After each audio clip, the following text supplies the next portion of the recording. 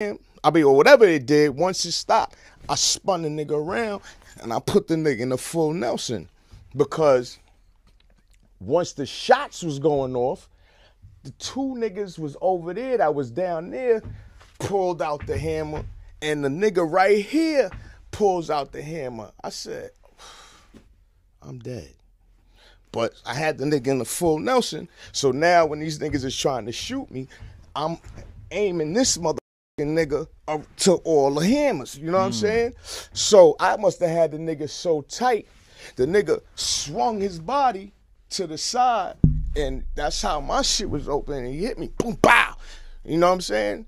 So now I'm down, so I guess his man came, and his man took the chain off my neck and threw it. And when he threw it, I reached out